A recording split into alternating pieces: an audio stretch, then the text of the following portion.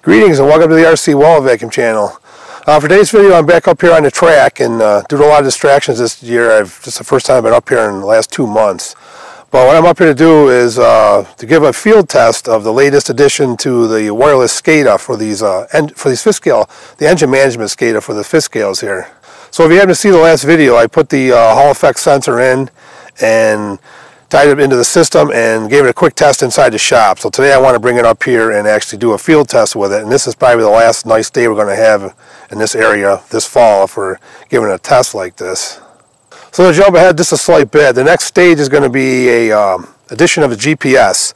And that's actually going pretty well. I got the software and the hardware developed, and I'm actually got it in my truck as a test speedometer going back and forth to work to see how it's working out. I do believe I'm going to have enough space on the memory in the Atmel AVR 4809 processor I'm using. Should be able to hold all the software in there.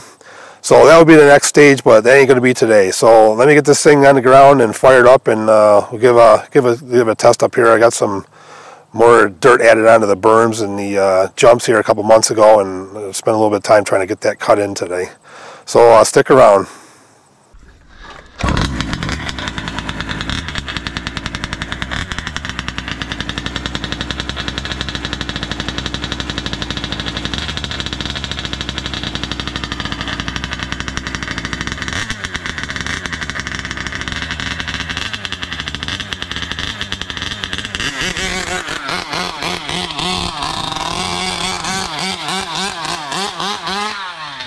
Well, that didn't take long.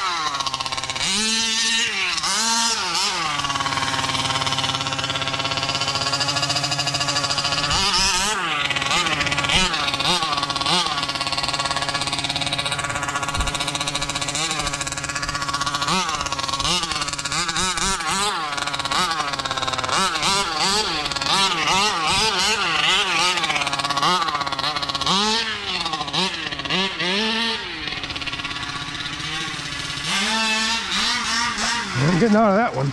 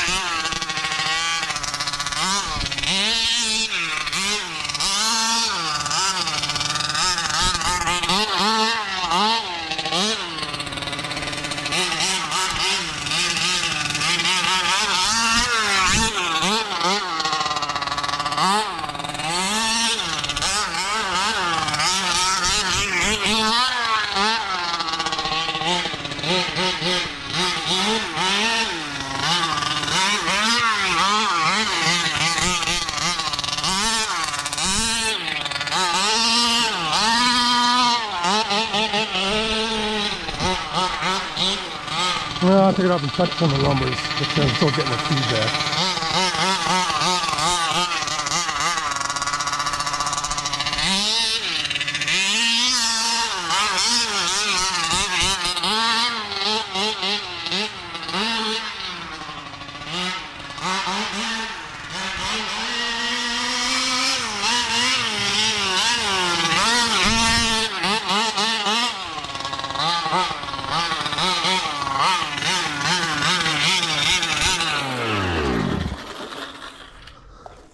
Still getting numbers.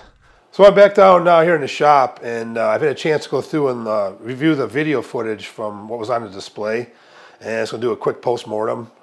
So one of the things I strive to do in these videos is kind of give the viewer a front seat view of at least some of the trials and tribulations and just downright bullshit you got to go through developing some of these things. And, you know, for nothing else, at least give you a better appreciation when you go to buy a commercial off-the-shelf product at a hobby store or wherever else that someone, or more likely several people, had to put up a lot of horse shit to get this going. So that being said, I was going to give a little rundown of some of the positives and some of the negatives I've seen so far on this SCADA device. So I'll start with the positives and work my way down to the negatives. The first positive has been the EGT sensor. That's I got that. It's tucked up underneath there. That's been flawless. Once it got welded in there, there's been absolutely no issues with that. I'm using Analog Devices AD8495 thermocouple amp because it's just a K-type thermocouple in there, and the software's been working real well, so that's been flawless. The CHT sensor also is a K-type thermocouple. I'm using the same instrumentation amplifier for that. But mechanically, it's been a little more of a problem. What that is they got I bought these from, I believe, Sensor Source is where I got it from, and this slides into a little ring terminal crimped in there, and it hasn't been super reliable. The last run, it was partly out, so it was probably temperature more by proximity than contact. But the software is actually, the software and hardware are identical for both the EGT and the CHT sensor. Now, as far as the RPM goes, I think the Hall effect sensor is bringing back the signals properly. I got to put a scope on there to verify it, but I think the problem is my software. The numbers just don't seem right what I was seeing there. They almost seem like they're pulled off of a lookup table in software. And since I wrote the software, I know there's no lookup table in there, so I'm not sure what's going on with there. But one thing I am doing with these things is I'm using software timers in C++ to calculate the values coming off of that thing. And they're notoriously inaccurate, so I'm going to switch over to hardware-based timers, and they'll sit there and they'll run autonomously in the background, and the registers will get sampled when need be by the software, and the calculations will get done. Should be a lot more accurate. Another thing I've seen a problem with too is on the display, I keep getting random numbers thrown up there. When I first started with this, I started with a this particular LCD and then a small OLED. And otherwise, they were identical circuits. I had one transmitter sending out data, both of them the exact same data. And right from the start, this LCD one's been kind of wiggy, and the OLED was flawless. But the problem was the OLED, it kind of washes out in the sun, so that's why I stuck with the LCD. So I'm not sure what's going on. I have to look into that sometime in the future. So like I mentioned earlier, GPS is going to be going in here next.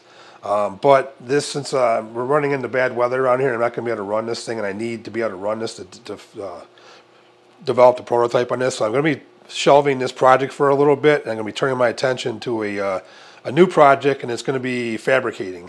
So I'll be breaking out the TIG welder and some machine tools, and what I got in the works is a 5th scale electrified version of a Tucker Snowcat. I don't know if you're not familiar with Tucker Snowcats, then you must be living under a rock, because they're pretty cool devices, and never could afford one, but I've always thought it'd be kind of cool to have one. So I think I'll try to make a miniaturized one.